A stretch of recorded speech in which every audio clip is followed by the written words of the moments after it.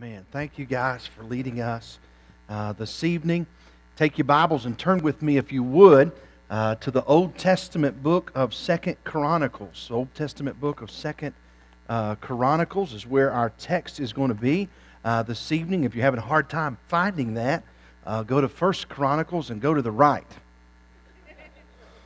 Okay? That helps somebody, okay?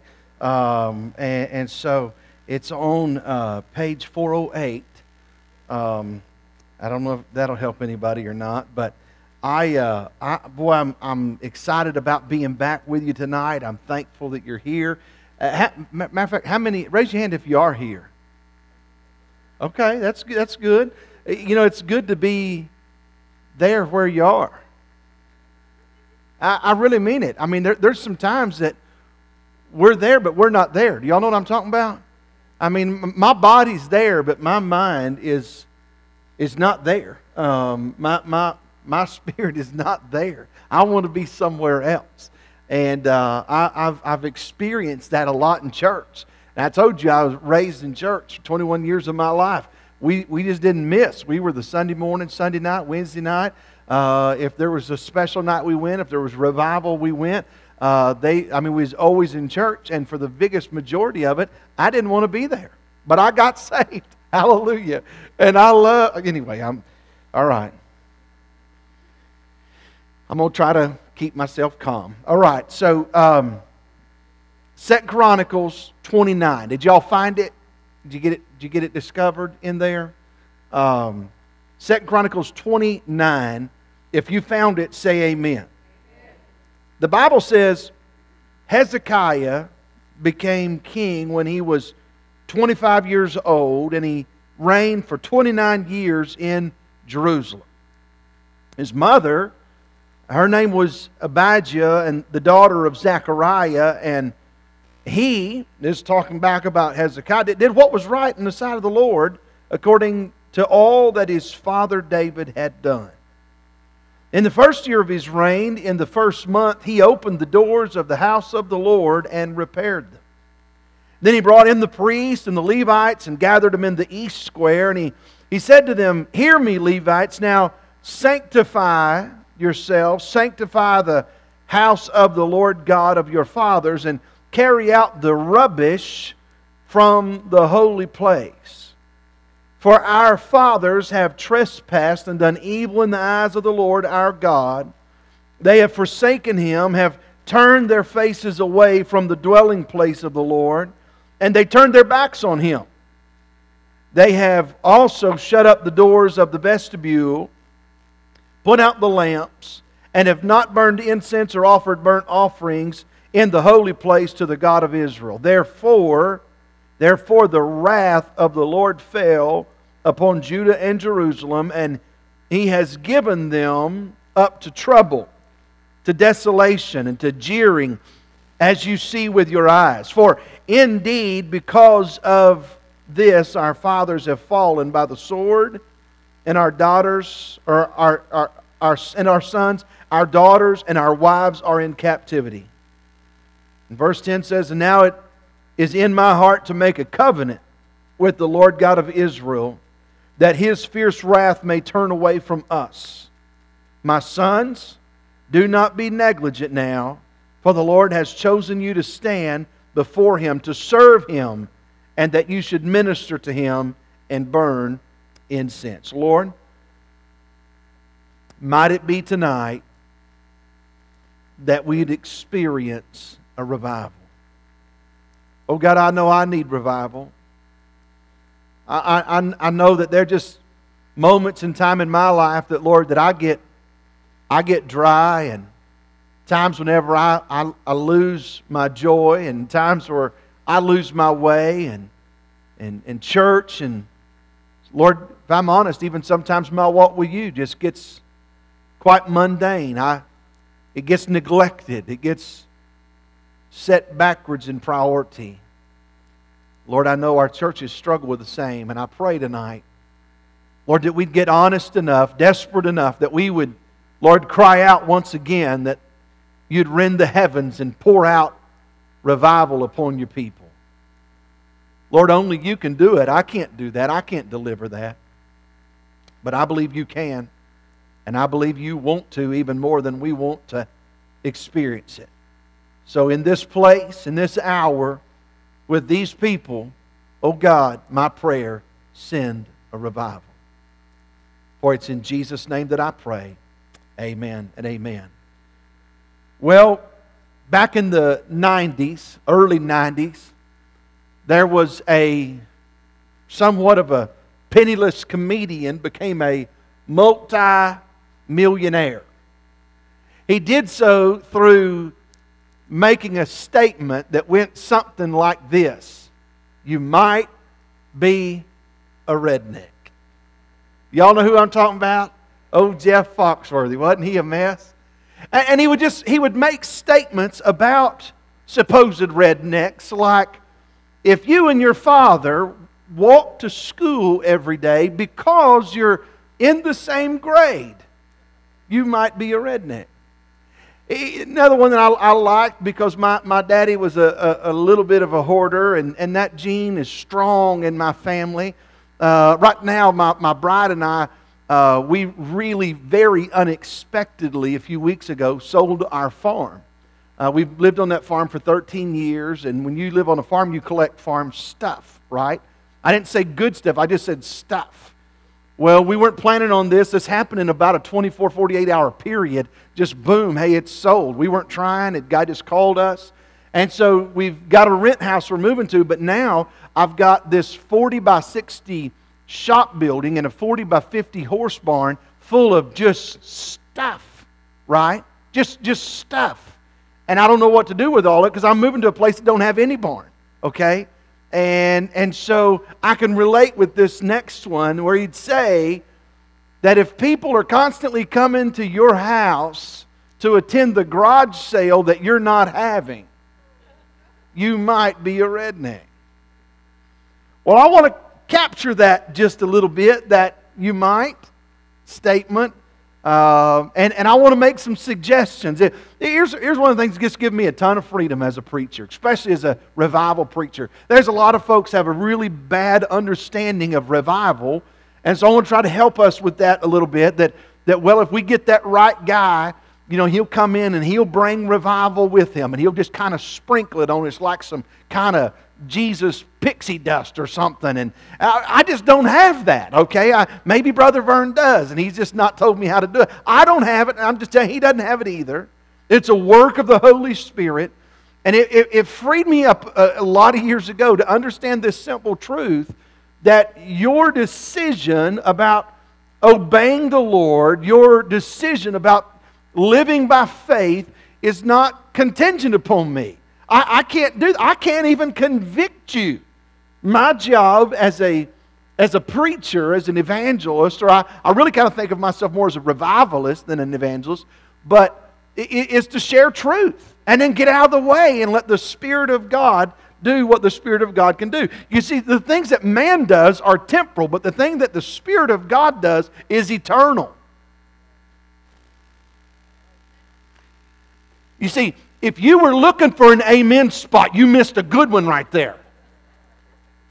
What God does is eternal. It's just the way it is. The stuff you and I do, it fades away like a flower. But what God comes and does, what He did in my heart, is an eternal work. So I want to capture that.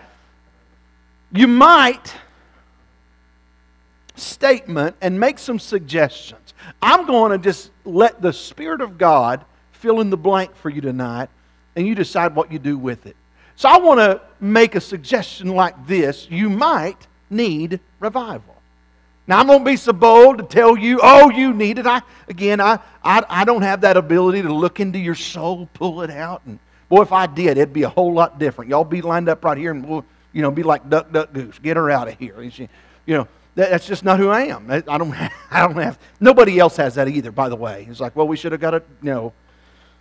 But I want to walk, and I love this story, walk through and through this passage kind of make some suggestions about the need for a revival. Now, I want to catch you up a little bit, because some of you may not have done your morning devotion here in 2 Chronicles 29.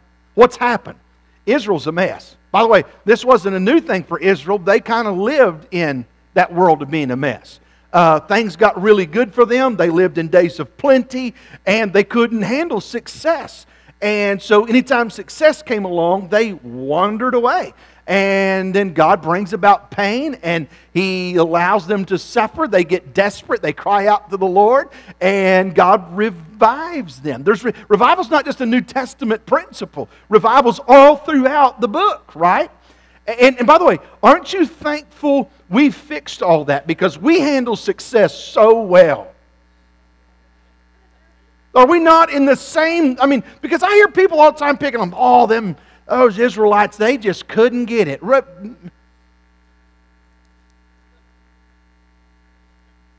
They were Baptists. You go back just a couple kings earlier, and that, by the way, that's kind of how they did time in these days. It's in the days of the kings came along, and I loved how God in His book just cuts to the chase. He sums it up. In 26, we learned about King Uzziah. He was 16 years old when he made king. By the way, think about that, being king at 16 years old. Goodness. But here's how the Bible sums up these guys' life. He did what was right in the sight of the Lord. We didn't get into all these exploits. Well, he built this. His church budget grew by 13%. He led the state in evangelism and baptisms. No. It was just, he did what was right in the sight of the Lord. Now, poor old Uzziah, he couldn't stay right. He didn't end all that well. He kind of, had some blunders there toward the end. Then comes along Jotham, and he reigns. And he's 25 years old when he comes on. He did what was right in the sight of the Lord. Then comes Ahaz. Ahaz was a punk. He was no good. Ahaz was a wicked king. He did that which was not right in the sight of the Lord. He just did a lot of things. As a result of this, it's kind of summed up in verse 19 of chapter 28. For the Lord brought Judah low because of Ahaz, king of Israel, for he had encouraged the moral decline in Judah and had been continually unfaithful to the Lord. Let me declare something to you. Yes, even on this side of the cross, even under grace, there is still consequences when we sin. Now, granted, I'm not talking about heaven or hell. My sin's been paid for, and I am so thankful at the cross of Calvary. When Jesus hangs there with his arms stretched out wide and he yells, "Tetelestai, it is finished." Hey, he has declared that my work here is completed. My sins will... Oh boy, that make a man happy. I won't stand before him in judgment one day and him say, "Hey, tell me about that." No. It's covered by the blood of Jesus. If y'all were Pentecostal, you'd already fell out on the floor.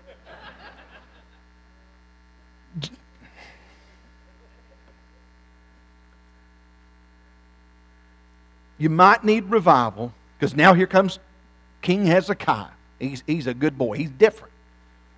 One of the best kings that Israel had. Some would say the best. This side of David. You might need revival if church is no longer a celebration. You might need revival if church is no longer a celebration. It was said earlier by this sweet gal that was testifying. I loved her testimony. She got talking about revival being for the church. And by the way, that is. Often, here's what we do with revival. We treat it like it's a crusade where we want to see lost people saved. And we can't figure out why they're not getting saved. Well, number one, probably because you didn't invite them. Number two, because we won't come up to the altar and pray. I'm just telling you, why would lost people do what the church quit doing? There should, listen to me, this is free. I hadn't planned on saying this. There should never be a service where your pastor or any preacher stands up, gives an invitation, as long as there's lost people in our communities, that the altar should not be jam-packed full of broken-hearted people crying out to God, begging Him for souls.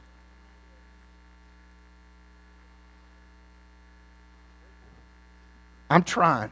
Hezekiah becomes king, and in verse 3, it says, in the first year of his reign, in the first month, translation immediately, he opened the doors of the house of the Lord and repaired them. That was priority number one. Let me put that in our context. We're going back to church. Enough of this that we've got the church house closed up. Enough of this that it's no longer a priority. Enough of this that we've got things closed down. Hey, the church has got to get back together. It's one of the reasons COVID has been such a struggle for us, is because we're trying to do church through a computer screen. And God bless all of those of you that are watching by computer screen tonight. But let me just be abundantly clear with you. The church was not designed to be distant. We need community. We need community. Now let me tell you what I didn't do, okay, because I got you all worked up, didn't I? Let me tell you what I didn't do. I'm not saying to a dear brother or sister at home that has some immunocompromised situations that, hey, you're in sin to not be. It's not at all what I'm talking about. But I'm telling you this, the church is never going to be what it was designed to be through a computer. It's not. Praise God for computers. We've been doing live streaming at our church for years and years. I'm thankful for technology. We have access to so many people. I tell our folks, there could be billions of people watching us right now. There's not, but there could be. I mean, if they wanted to. But we need each other. But here's what's happening. Stay with me. What's happening is church has just become a thing. It's just become an option. I'm amazed at how little it takes for us to just excuse church. I have people that'll come to church. Man, where were you yesterday? Oh man, preacher, Saturday was. I didn't ask about Saturday. Yeah, but we had a long day.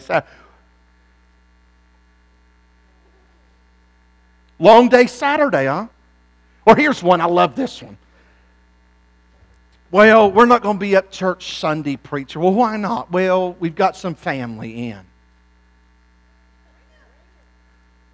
We've got a new program at our church. We let families come. Okay? I'm just. It caught me as I'm reading the text. In the first year, in the first month, Hezekiah didn't get together and say, hey, we need to talk about our retirement. He didn't say, hey, boys, tell you what. Let me tell you what's going to really get us together. Let's go down and start a new chariot racing club down there at the wall. Let's go down and do that. He didn't say, hey, boys, I'm telling you what, let's have us a potluck. And I'm for potlucks, amen. Immediately Hezekiah's like, we're going back to church. Church should, and when I'm talking about church, so you'll understand, I'm not just talking about a building, I'm talking about the gathered body of Christ. That should be one of the most longed for and protected things in your life as a believer. You say, well, why do you say that? Has it always been that way for you? Since I've been saved. And I keep coming back to that. I'm telling you, it all changed for me when I got saved. Church was no longer. My mama and my bride were the only two reasons I went to church for a number of years. It was so much easier to come and sit and listen to that preacher holler and scream and spit and had that vein pop out on his neck than to listen to them two women nag me every week. You need to get in church. You need to be in church. Bless God, you're not going to make it in church. Church. I'm like, I'll go to church. But when I got saved, listen to me now. Lean in, don't miss this. When I got saved, nobody has had to ask me to come to church anymore. Nobody said, make this a priority, please. Nobody's had to offer me a new car or cookies or nobody. And I'm fine with all that. If y'all got any.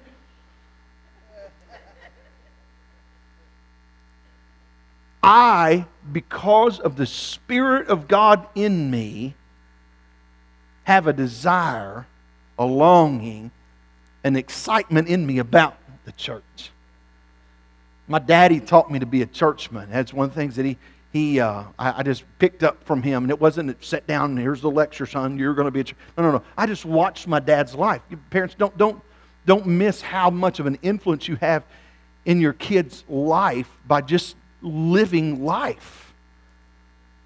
My dad was committed to the local church. A few years ago, my youngest son, who's now a freshman in college at Northeastern State University, he got on a soccer team. And I don't know why anybody want to be on a soccer team, but he got on a soccer team. I didn't know anything about it. I mean, it's the craziest sport that there ever was. I mean, you get, like penalized for running faster than the other team.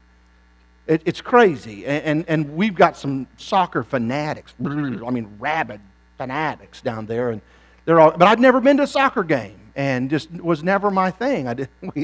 We just made fun of soccer people where I come from, but now it's a big deal. And so he gets on this soccer team. Well, I'm going to go participate in this thing, right? I want to go cheer him on. Well, I don't even know what to yell whenever you go to a soccer game, because I'm out there going, hit him, tackle him, And well, I found out you can't say that, and so then they run into one of our boys and knocked him down. And so I'm like, okay, they've got referees. I know how to do. You yell at a referee. That should be a pastime. And so I'm like, throw your flag, ref. I'm screaming, throw your flag. And it's the lady ref. She stops the whole game, y'all. And she runs all the way over here to Pastor Chad. She stands in front of him all just, proper. Sir, we don't throw our flags. We raise them. I said, well, raise your flag. He ran over our boys. Well, I found out not long after he got in this soccer thing that the big deal with these soccer things are tournaments. Now, I know y'all don't have any of these issues up here, but down where we are, all those tournaments are on the weekend. They're on Sundays. So the coach comes and tells us, he said, well, we got a tournament coming up, and it's going to be a Friday, Saturday, and Sunday. And I said, hey, coach. I said, I ain't. And I did this away. I didn't do this in front of everybody. It wasn't grandstanding. I said, hey, coach, man, we're appreciative to let our boy play. And if this is going to be a problem, that's okay. We'll just, we'll deal with it. But I said, we'll be at all the tournaments that we can be at. But I said, we won't be able to play on Sundays. We won't be able to play on Sundays. Oh, well, why? I said, well, we go to church on Sunday. And he said, and about this time a lady walks up and says, oh, he's a preacher. That's what. Oh, no. It's not because I'm a Christian. That's why we're not going to be at your soccer games on Sunday, because we're Christians. It's the day we've set aside to gather as the body and worship the Lord together. It was a big deal to us. And guess how many times we had to battle that? Every single tournament. We do well on Friday, we do well on Saturday, and on our way out, because Coach had a short memory. Lord bless his heart. He's like, see you tomorrow. And I'm like, sorry, Coach, we won't make it. And constant, oh yeah, you're a preacher. No. Like, don't muddy the waters here, Coach. I'm not missing because I'm a pastor. I'm missing because I'm a Christian. And that doesn't make me better than anybody else that missed the game. I get that. My point in saying it is, if it's not a priority for you, mom and dad, if church is not that thing you long for, that thing you're excited about, if it's no longer a celebration, you might need revival. Because here's what's going to happen. It won't be a priority, and it won't be a celebration for little Bobby, or whatever that kid's name is. You see, the things that you're passionate about and you celebrate, your kids pick up on. It's amazing to me how we want to change the game when it comes to church. I'll hear Christian parents, church member parents talk about, well, we want them to just, make their own decisions. I didn't get to have an opinion until I was 16 years old. My boys, pray for them, both of them. My boys are diehard Arkansas Razorback and Los Angeles Lakers fans. Die hard. There's no earthly reason for anybody in the Midwest to be a Los Angeles Lakers fan. No reason. You want to know why they are? Their daddy is. Lifelong. I was a Magic Johnson guy back in the 80s and Showtime. Oh, come on.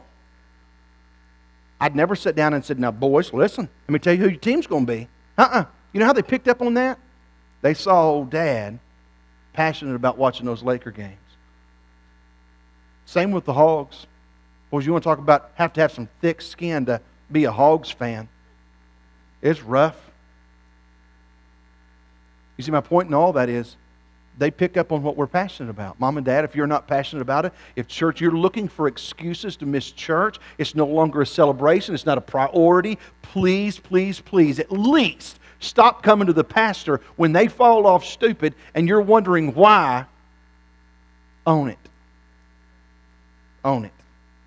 We set the temperature in our homes spiritually by what we're passionate about.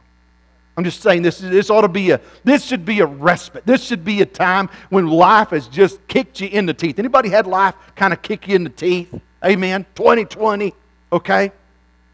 Coming here ought to be that thing that we're just saying, oh, I can't wait. Oh, I can't wait. Because we're going to come in there. Hey, the music may not be what I want. The chairs may not be what I want. I'm more of a pew guy. Y'all don't even have carpet, so I can't even gripe about that except for I'm griping about you don't have carpet. Set all that aside, I'm just excited to be in the house of God with the people of God on the day of God, preaching the Word of God for the glory of God. Holy smoke, that took a long time. Move on to the next one. You might need revival if you've become outwardly faithful but inwardly filthy.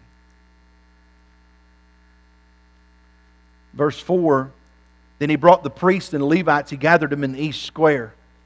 Now mind you, he's just opened up the doors. He's just said, we're going to come back and deal with it. And he said to them, hear me, Levites, now sanctify yourselves, sanctify the house of the Lord, God of your fathers, carry out the rubbish from the holy place. For our fathers, they trespassed and done evil in the eyes of the Lord their God. They forsook Him, and they've turned their faces away from the dwelling place of the Lord. Turned their backs on Him. You see what is happening here is Hezekiah is saying we're going to have to deal with sin if we're going to get back to worship. You see, that's one of the reasons that we do worship is because we have a problem. We've got a problem with sin that has to be dealt with. Now, some of you may come back at me and say, well, hang on now, we're under grace. We don't have to deal with sin anymore. Did you stop? Now, I understand it's all paid for. I get all that. It's completed. But I just say this, just total transparency. I know this will shock you. I did not stop sinning when I got saved. I know somebody's like, oh, bless God, why are you doing in the pulpit then? Did you when you got saved? No. Now we turned a corner. I'm not embracing sin anymore. I'm not any longer looking at sin as my lifestyle. That's my identity. We talked about identity a while ago. My identity is in Christ. But there's still times that I need a refreshment. There's still times I need this whole sanctifying thing. By the way, when this word here, when he uses it, sanctify, he uses it 2 or 3 times there. It's meaning to make something holy, but to set it apart for, and here's the language that caught my attention, for special use. For special use. Do you realize tonight, Christian, that God has set you apart for special use? And I mentioned this last night, too many times we've just reduced this thing down to where our life's all about the things that we don't do. Man, don't cuss, don't drink, don't smoke, don't chew, and don't chase women that do. Don't do any of that stuff. Again, good Christian now. No. What about the gospel? What about soul winning? What about holiness? What about separation? Things that are just like, oh yeah, I remember those. I can't follow Jesus and stay where I'm at. I can't follow Jesus and not be a soul winner. I can't follow Jesus and not deal with sin.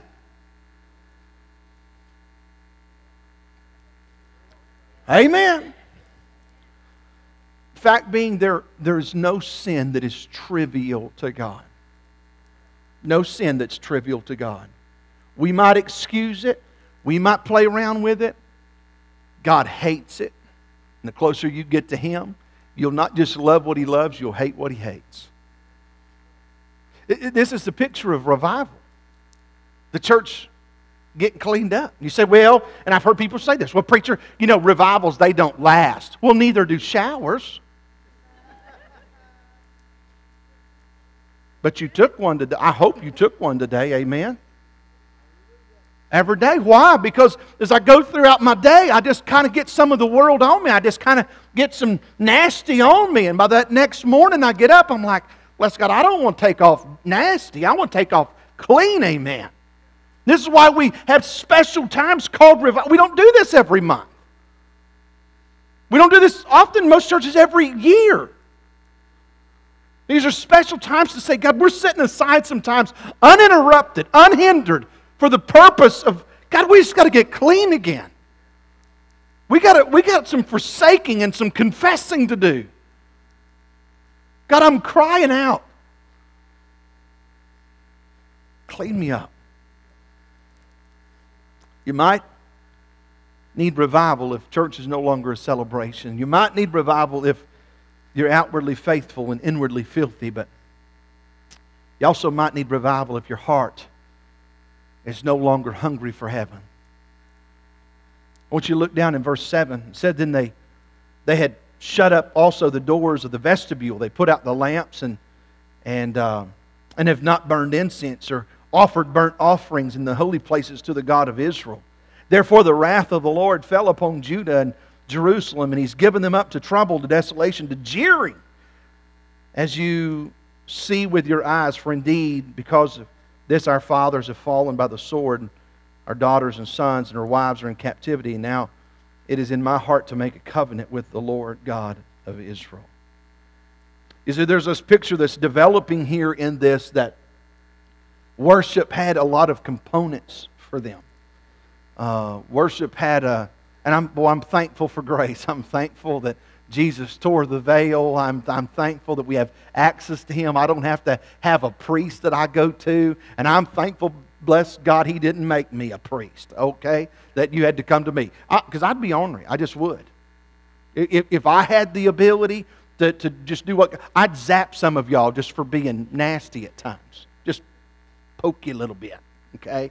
When you're getting ready to sin, right before you did, I'd get you. But you don't have to come to me. You don't have to go to pastor to have access to Jesus. These guys had a lot of hoops they had to jump through. But the picture was this is what's so good. All of this was pointing to Messiah. All of it, the burning of the incense, the showbread, everything that they did, all of this was pointing to Messiah that was coming. It was all a beautiful picture of Him, and I don't have time to explain all of it, so that's what's happening. When I say your heart's no longer hungry for heaven, it comes out in that we no longer have an appetite for the things of God. That's why we need revival. Revival creates in us a hunger and a desire to say, I want to be back making priority out of the things of God. Now, I'm not just talking about showing up to church. I'm talking about you'll sing different. I'm talking about you'll pray different. I'm talking about you'll give different. I'm talking about you'll serve different. You won't any longer be one of those that just walk around in the lobbies of the church with the grumble gut. You know what I'm talking about. Some folks just walk through the church. Well, what's wrong? And you just get in this mode. You just constantly. It is griping. I mean, just griping, just nasty about it. You might need revival. Church has become about another job, just another thing. Well, how are you up there?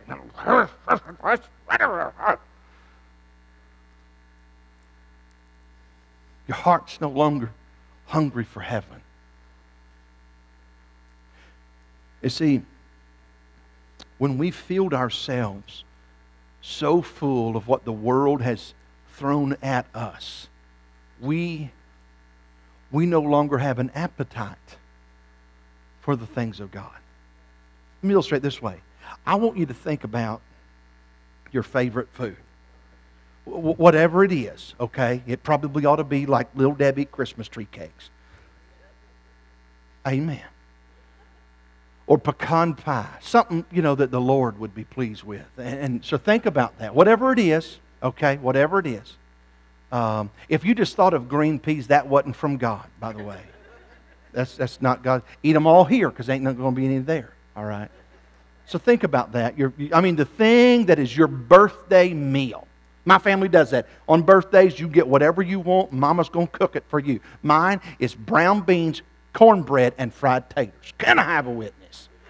Oh, hey, I'm a country boy. I told you. That's my birthday meal. Okay? I'm the only one in my house that gets all fired up about it. But I'm telling you, come on. Now, I want you to go with me to a smorgasbord somewhere.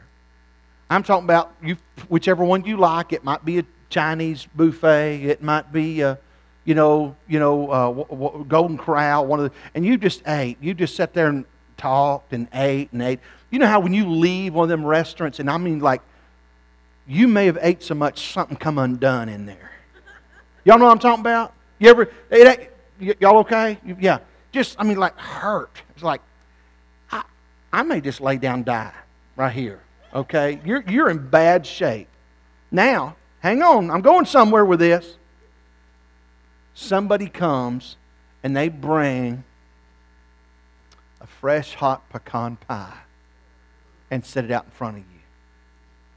You're hurting. I'm talking about something come undone in there. And they brought your favorite pie out. Your favorite dish. Brown beans, cornbread, and fried taters. Sit it. That's your birthday meal, man. You know what you do? You go, oh, man, maybe, can we get a box? Can I get to that later? You see, what happened is you filled up on all the stuff that wasn't the best. And when the best was offered, you didn't have an appetite for it. Church, the reason we don't experience revival is because we come in full and fat and sassy on the world's entertainment, the world's offer of peace, the world's offer of hope, the world's offer of all those things. And God sets before you His absolute best. And here's what we say, I'll get to it. It's not that I don't want it. I'm full. I got so much stuff going on. I go to church, revival, middle of the week. Are you, golly. Your heart's no longer hungry for heaven. Let me give you the last one. You might need revival if there's no longer any passion in your praise. No longer any passion in your praise. Jump with me over to verse 28, same chapter. They've brought them back. They're beginning to worship, and it says, so all the assembly worshiped. That just grabbed my attention. You say, well, what for? The one little word, A-L-L, all. You say, well, now, hang on. What does that mean in the Hebrew? You ready for this? Every blooming one of them. All of them. There ain't no hidden meaning here. They all worship. The whole assembly worshiped. The singers sang. The trumpeters sounded. All this continued until the burnt offering was finished. And when they had finished offering, the king and all who were present with him, they bowed and worshiped. Moreover, King Hezekiah and the leaders commanded the Israelites to sing praise to the Lord with the words of David and Asaph the seer, and they sang praises, you ready? With gladness. And they bowed their heads and they worshiped. Then Hezekiah answered and said, now that you have consecrated yourselves to the Lord, come near, bring sacrifices and thank offerings into the house of the Lord. So the assembly brought in sacrifices, thank offerings, and as many as were of willing heart brought in burnt offerings. Do you see the progression? They weren't worshiping. Somebody stood up and said, well, we're going to have to get back to church. They open up the doors, they repair the doors, they bring them in and said, hey, listen, let's don't come in here and start singing praises to God and y'all living so nasty. We're going to deal with sin right out of the gate. Let's recognize that which is wrong. Let's call it out. Let's name it. And by the way, you can do everything but that in a church and still be popular. But you name it, oh my soul. God names it. All throughout our Bible, He names it. Our culture screams at this, and the church is starting to scream at it too. Man, you condemn sin roundly, would you? No, He's very pointed. If you don't like that, you sure won't like the writings of Paul. Paul would call out names. He would. Could you imagine being in some of those meetings and Paul says, hey, Brother Ed, stand up. You've been a nasty man, a polecat and a scallywag. Repent, sir. You say, he didn't do that. Of course he did. Read his letters. Paul's saying Alexander the coppersmith did me great harm. He's calling them to task. How different our churches would be if we just started saying, no, that's sin. We can't do that. We won't do that. We're just so divided in not just our nation, but even in our churches about this. And I'm just telling you, if we can't get it right on this area, we'll never have any passion in our praise. You know how to make a Baptist really mad? Sin differently than they do. Sin differently. Because then they can really be upset about your sin. Oh, bless God. Some reason we get real, kind of muddied on our language whenever we get after that. I can't believe she would. And I can't believe he would. Well, what about you? Yeah, but I'm not doing that. You see, Hezekiah understood they had to deal with sin. Hezekiah understood that there's going to have to be a longing in the heart of the people, not just in the leader, but in the heart of the people to say, we're going to have to get back to worship. And when they did, holy smokes, that's a Hebrew phrase, holy smokes, they came back and got passionate. They got happy. They're dancing and singing. And I know you're going, we're a Baptist church. We're distinguished. Bless God. I just wish, I do, and I'm a Baptist through and through. I was Baptist born, Baptist bred. When I die, I'll be Baptist dead. Okay? But I really wish we could just get a little bit more free. I do. It's okay to shout. It's okay to hoot and holler. Because here's the thing. Let me tell you what you Baptist people do. You do it everywhere else. You do. I go up at them Hogs game from time to time. I'm telling you, 70,000, 80,000 people in there screaming at the top of their lungs.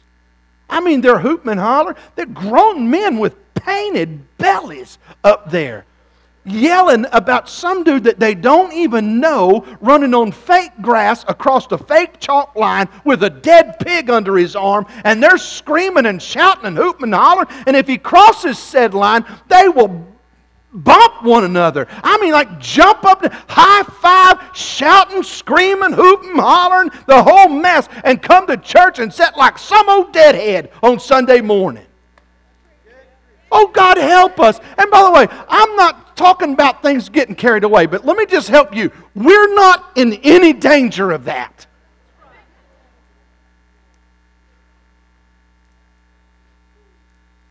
I'm just saying, if we're not passionate about it, and we come in here and we sing and we pray, we praise, why under heaven would a lost world without the Holy Ghost of God living in them want to have anything to do with what we have? There'd be church members trying to bring a lost friend to church and griping about the church when they're doing it.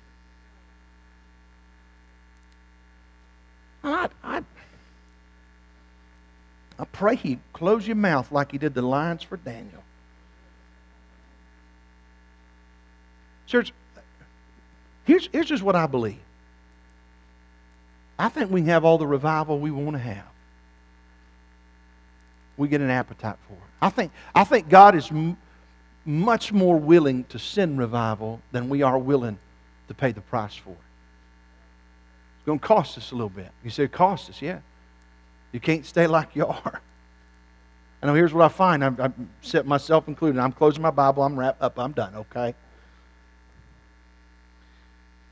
more often than not, we're more interested in watching it than experiencing it. Oh, how it'd be so awesome to see the Lord fall in this place tonight. We watch some folks get right with Jesus. There'd be soul winners that go out and just beat the bushes tomorrow, trying to win everybody they can, invite them to church. They're excited. They've forsaken sin. But I'd rather just stay over here in my blue chair and watch that happen. Here's what I'm calling you to tonight. I'm calling you to an experience with the Lord Jesus called revival, where we begin to beg God to do something deep in us individually. We'd begin to beg God tonight to, Lord, set me free from this sin that's holding me back. Here's the beauty of it. In 1 John chapter 1, verse 9 tells us that if we'll confess our sin, He is faithful and just to not only forgive us of our sin, but cleanse us from all unrighteousness. Isn't that good? Let's do this. Would you bow your heads?